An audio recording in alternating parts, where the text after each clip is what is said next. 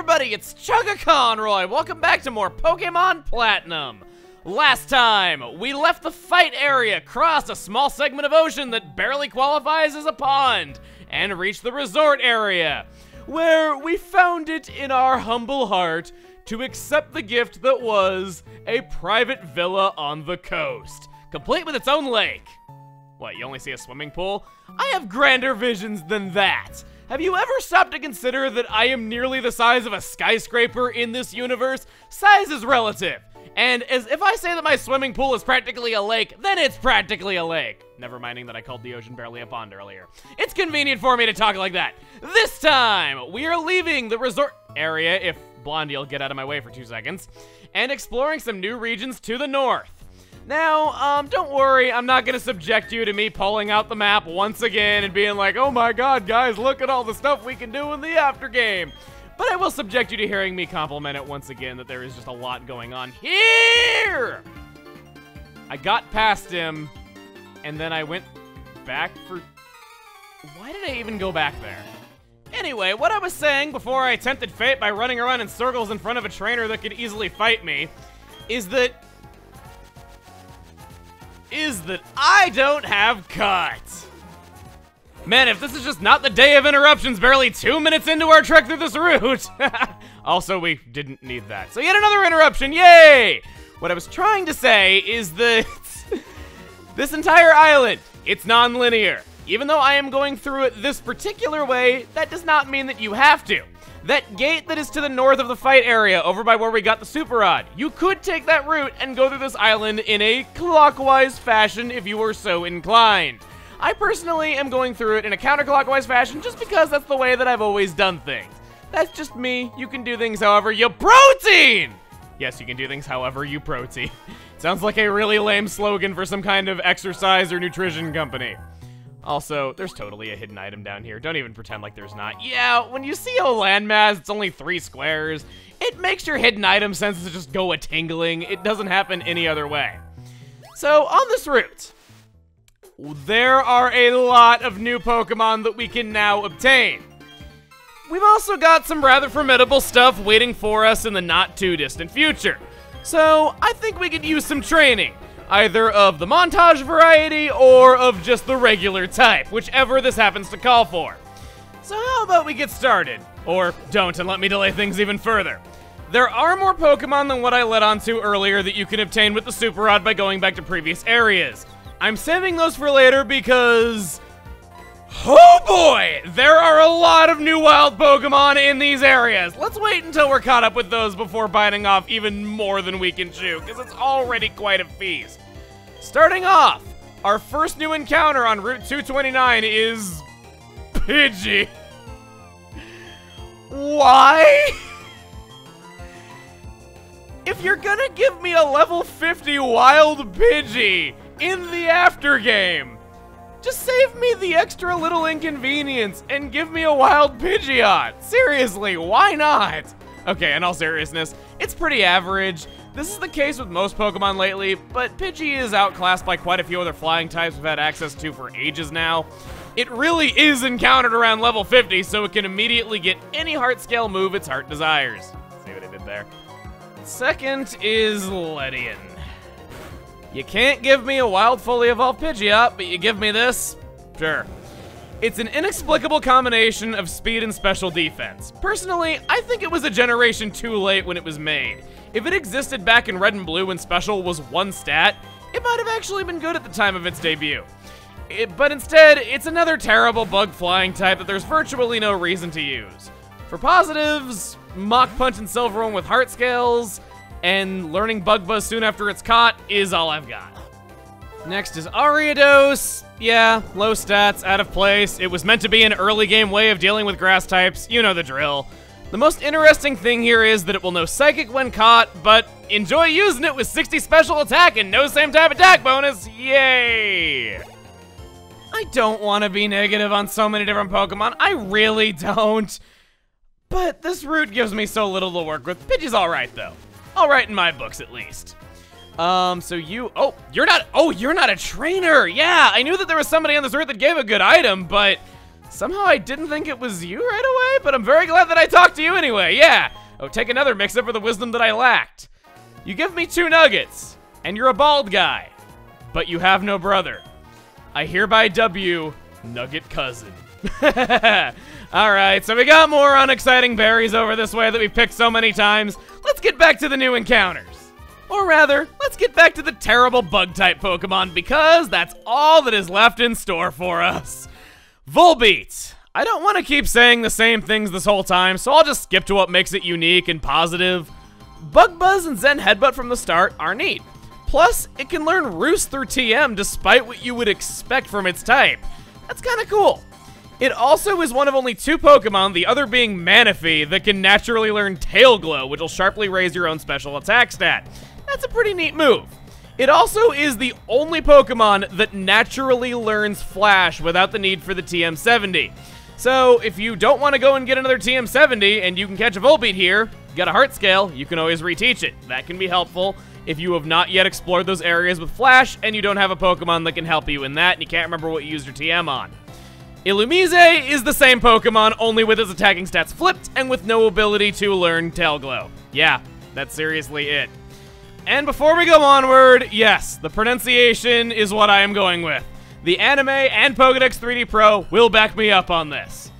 I just personally felt the need to emphasize it because not only on the internet do I get criticized for my pronunciation of Illumise, even though multiple sources say that I am correct, it's probably the thing I get corrected on the most in real life. Whenever I mention Illumise, there's always some person I know that has not been there when I've mentioned it before saying, "Don't you mean Illumise?" Though, I can't blame you for thinking it would be pronounced that way, because they should have used the accented E to get that across, and other Pokemon have that accented E, like Flabébé. They could have at least retconned it in later games when lowercase letters were part of Pokemon names. But I digress.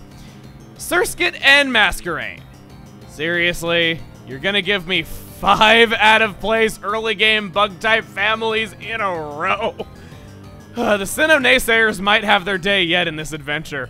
I'll admit, though, the ability of Intimidate is great, and it certainly does do at least something to separate it from the enormous pack of terrible bug flying types. Air Slash and Silverwind from the get-go are good, too. But man, why does it take it until level 61 to learn Bug Buzz? It's worth mentioning that Surskit and Masquerain have drastically different move pools, so at least see what Surskit can learn before choosing to just go catch a Masquerain or choosing to just let Surskit evolve. Man, though, all these terrible bug types can go buzz off! I have earned that. We are done! That is everything this route has to offer us. You thought I was harsh on that last route for being too short? Well, watch this. Yeah, that's seriously it. We are already on to Route 228. They're laying it on so thick with these new Pokemon in teeny areas, it's not even funny. And I guess also items that just feel like kind of a waste of time for me to pick up, but I can't help it, man.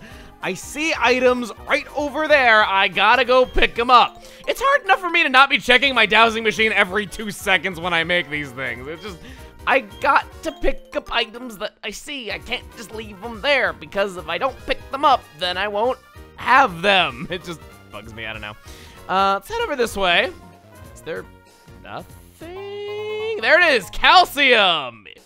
I get the feeling that we're gonna get a Carbos and a Zinc and an HP up in our near future because it's typically the way things are, where if you find more than one vitamin, the others are hiding nearby. So we got a house right here. And we got this guy.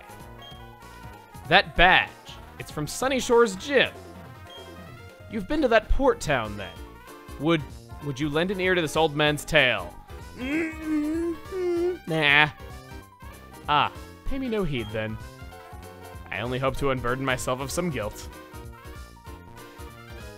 Good guilt trip, buddy. Good guilt trip. Shoulda yelled the no at you. Oh well, let's talk to you.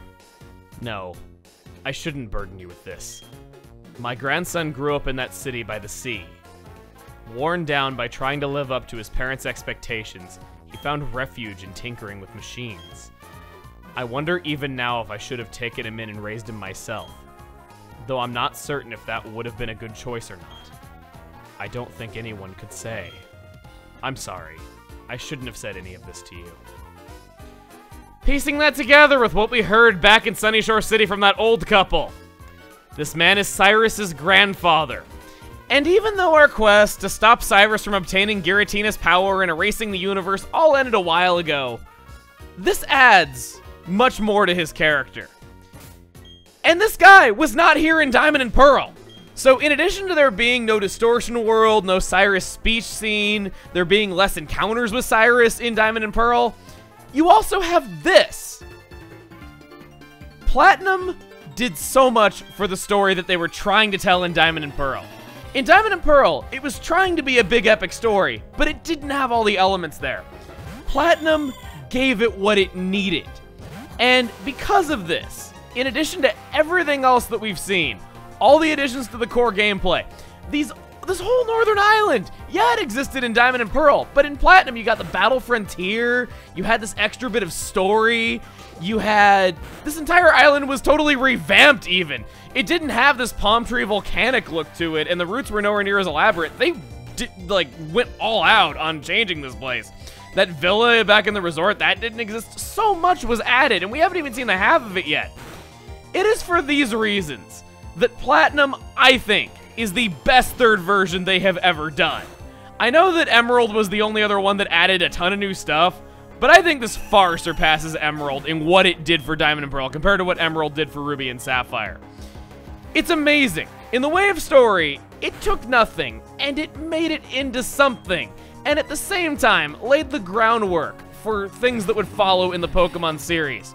Despite this being a remake or a rehash or whatever you want to call it, it is important to the history of Pokemon, and it changed a lot more than any other third version ever did.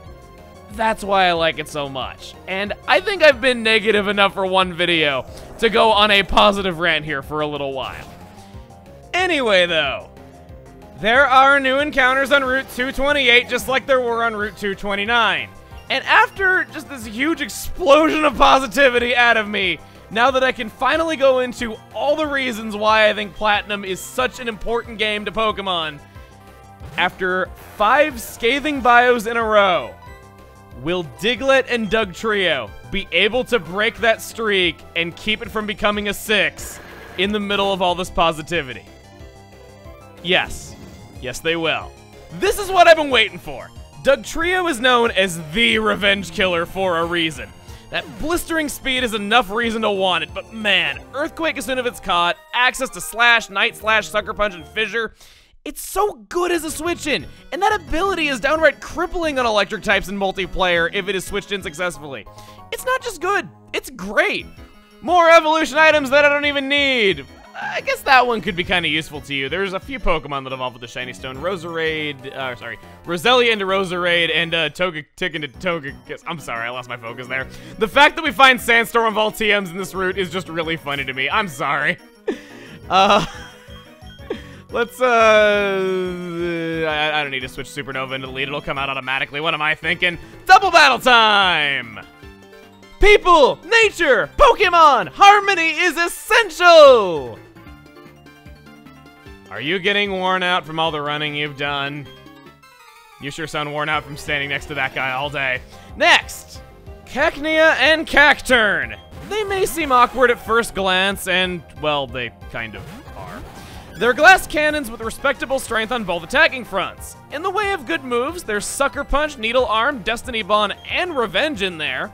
I kinda like these guys. I know they're not the greatest, most stellar Pokemon out there, but there's just something cool about a Pokemon that benefits from Sandstorms without being the right type. It's right at home on a team that takes advantage of that, and it gives it variety. And speaking of Sandstorms, next up is Hippowdon. The fully evolved Sandstorm Summoner is here. Everything we said a long time ago about Hippopotas still stands. It's good at what it does, but it might be tough to fit it in if you're not going for a Sandstorm team, and really, why would you wait this late to get the centerpiece of a Sandstorm team? Getting through these quickly, next is Poliwag and Poliwhirl, another split evolution. This family all have the ability to use Hypnosis, somewhat of a rarity among their kin of water types. Unfortunately, Hypnosis is only 60% accurate in Platinum, so it's nowhere near the zaniness of 70% accurate that it was in Diamond and Pearl. Oh, yeah, and options, split evolution, right. They are Poliwrath, a water fighting type, something you don't see every day. It's a jack of all trades, both in stats and in being a mixed attacker, and it learns what you'd expect. The other is Politoed, less of a jack of all trades and more of a special focus Pokemon. Again, it's pretty much what you'd expect other than the hypnosis thing. Remember that Politoed, though, cannot get Drizzle for its ability in Sinnoh, so don't use it for that reason. Otherwise, you'll be very disappointed, and it would also come with a high recommendation from me, rather than just an okay. And next up is Whiscash. Oh, as always, gotta love that water ground type, Surf and Earthquake combo. We've previously talked about Barboach, and this is just another chance to get it. Last is Sandslash. I always dread talking about this guy. I want him to be good, but it's just so outclassed, doesn't work all that well. You might look at it and think, he can't be that bad. His Earthquake probably hits harder than Dugtrio's, right? Yeah, it does. Once you use a TM on it, why does it have to be that way? It's slow, it's super fragile against pretty much any respectable special move. I don't get it. It wouldn't be overpowered if it learned it by level up. Its level up moves are trash! Or rather, slash! Yeah, that is the strongest move it gets by leveling up. In fact, the only damaging ground type move it gets through level up is Sand Tomb. The only possible explanation for it being this terrible in the 4th region is that somebody at Game Freak just hates it. That has to be it. And I bet they sit between the guy who hates Farfetch'd and the desk of the guy who used to hate Flareon, because I guess it's not really as bad now. But still, Sandshrew is so cute. Sandslash is cool looking. Let it be good. Anyway, back to the battle. If you haven't noticed by now, the combination of Bodhi and Supernova in doubles is great. I mean, yeah, I can't use Earthquake on account of Supernova being unable to fly, but with this Sandstorm going on, Bodhi's immune to it due to its ground type, and Supernova with its Magic Guard, yeah, it's good. You're A-okay! You're not tired at all? The world is full of Pokemon and all sorts of trainers, and I got stuck with this guy. Protecting Pokemon and nature! Think of what that means! Sounds like half the people that I hang out with in my relationships with them. Alright, so, into another house! Are we gonna get even more lore on the Sinnoh region? No, we're not. Your quest for power has brought you here. Very well, let me reward your passion with some absolutely astounding news! They're the ultimate moves! Shall I teach them to your Pokemon? To which Pokemon should I teach a move? This move tutor! If you bring him any starter Pokemon, he will teach them a variation of Hyper Beam. Grass-type starters get Frenzy Plant, Fire-type starters get Blast Burn, and Water-type starters will get Hydro Cannon. These are very powerful moves. They require you to recharge the turn after they're used, so typically they're best for finishing a battle, or just finishing off a Pokemon in general if you're playing with the shift battle style. I don't know if I want to put that on my Torterra. I could take advantage of it with the shift battle style. It's not like I haven't done a Hyper Beam like that before. But I kind of have my sights set on another move that I would want to eventually teach my Torterra. Well, you know, now that I say it like that, it's not like I can't just reteach it by going back to this move tutor whenever I feel like. If it's a more powerful move than what I've got, I might as well go for it. That's what I think. And besides, it gives me a method of attacking that isn't recoil, even though it's grass type, so we can do that. It's also special, which is, I guess, also kind of nice. Gives me a little bit more variety in my attacking. Yeah, let's go for it. Probably gonna get rid of Crunch for that. It hasn't served me all that well, and I have plenty of other ways of dealing with Psychic types and Ghost types and just everything else in general that I'd want to use it for. I've said my piece on it before about how Dark and Ghost might as well be the exact same type offensively and how that really grinds my gears a little bit. I wish they would change that. I really wish that they would. Because when I heard that they were going to make changes to the type chart, that's one of the things I was hoping most for. There is a hidden item up there. There are no two ways about it. It is there. I don't care what anyone says. I am going up there right this second, and I am getting that item. Unless, of course, I bike too slowly. That would kind of prevent me. Nothing. Wait, really?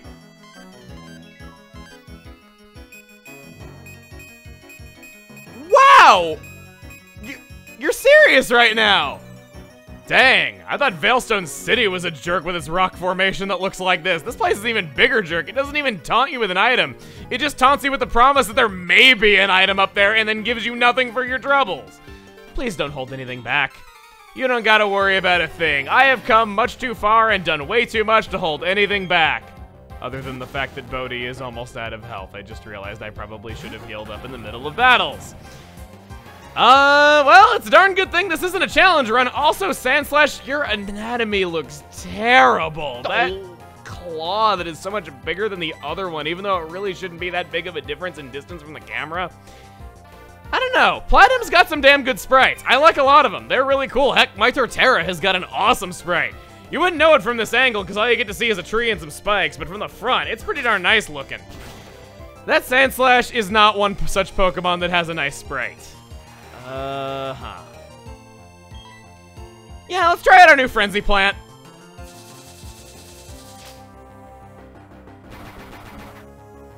Wow. Okay, I know it might seem weird that I'm overwhelmed by that, but that's not a move that you see used in multiplayer, and that was primarily where I spent a lot of my time back in the Diamond, Pearl, Platinum days. And those weren't really moves that I taught my Pokemon as a result of that, so seeing it in action like that is kind of cool. It looks really good. You are a trainer. I do not trust you in the slightest. Oh, wow, we're already at the gate. Huh. You're... Okay, good. I can sneak right past you. I've kind of been doing a lot of fighting, so I'm kind of want to take it a little bit easy. There's a Protector right there, which you can use to evolve a Rhydon into Rhyperior. We've already had one of these for quite some time, so again, they're just giving us 2 of every evolution item. I know you're capable of looking the other way. Please do it. Thank you. Let's go down here. And we got a cave entrance that was not present in Diamond and Pearl. And it's a perfect square. And it's got an elemental item in the middle of it. This is what is known as the Rock Peak Chamber. If you have access to a certain event and yada yada yada, I think you know where I'm going with this. If you have access to that long dead event that you can no longer get, in this cave, you can battle the legendary Pokemon, Regirock. Incredibly strong and resilient when it comes to physical attacks. This dishes out damage and it takes it like a champ. In fact, Regirock's defense is tied for being the highest stat held by any legendary Pokemon, tied only with Regice's special defense. Its attack is not all that bad either if you take the defense aside from that. You can only obtain it with that event, of course, and it's also level 30 instead of the usual 40. Rock isn't the greatest defensive type, but it's the stats that you would get this for. It starts with Stomp, Rock Throw, Curse, and Superpower in its moveset, which are certainly not bad. Gets Ancient Power at 33, and oh boy, Iron Defense at 41. It has awesome capabilities to tank, and it'll do decent damage as well. I feel like I'm just repeating myself here, but that is what Regirock stands for, and not much else. And with that, we have just a little bit left of this route that we haven't seen up to this point. I can't believe I actually made it up there. I thought I needed more room than that. Nothing? Okay. It really is just so hard to not do that. That is a trap, and whoever designed that is a jerk. And you're brilliant, because you got me good. Okay, you better have been guarding a damn good item, otherwise I am going to be furious. I know that this area loops back around to Cyrus's grandfather's house, so this is a pathway that we could have gone to otherwise. He didn't have anything good at all behind him, did he? No, this is just a shortcut for you, isn't it? Isn't it? Let's just make absolutely sure. Nothing. Nothing. Nope, nothing at all. Nothing at all. And yeah, that's really it. Well, that designer really got me good with that. I got trolled and for no good reason. Let's just go up here and go back to the center of the route, and I think that's about everything. We have explored 2 new routes. We are still not to the next town, and we won't be for quite some time. So I think we've kind of hit a good halfway point or so. Next time on Pokemon Platinum, we head out to what is an inexplicably grassy route right next to this ash-covered land, even though we can quite clearly see the ash landing on the other side. See you guys then.